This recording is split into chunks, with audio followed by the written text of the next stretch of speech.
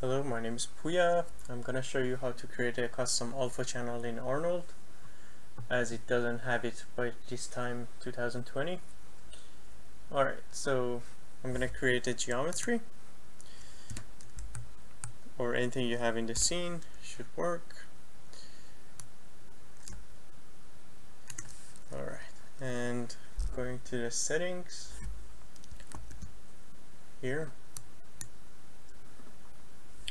go to AOV tab and add a custom. You can name this whatever you want, but since this is alpha, I'm gonna name it alpha. Go to here, select driver, and I would close this. Now you open your attribute editor, and here go under AI AOV alpha. This part of the name is what you name it, and in the shader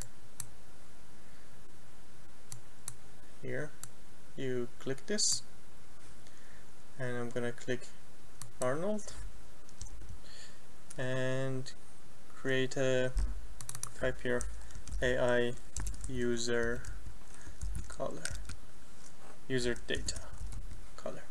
So this is what I would choose, AI user data, and here you just bring this up so it's completely white.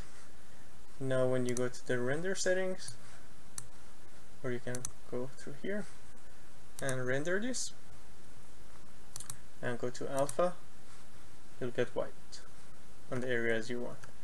So if you add anything else, this is gonna also show like that. And since the beauty channel is dark, I'm gonna add a light. So since this light is covering the whole scene in alpha channel, you're not gonna get the shape you got before. So in order to fix that, you select your sky dome, scroll down here under camera, you make that 0. Also the transmission, you make that also 0. So now you still have the light, it's still affecting the geometry. See in the beauty pass,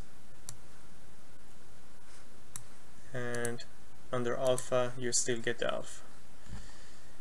Alright, I would like to thank my friend that I asked this question in a Arnold renderer group, and he helped me.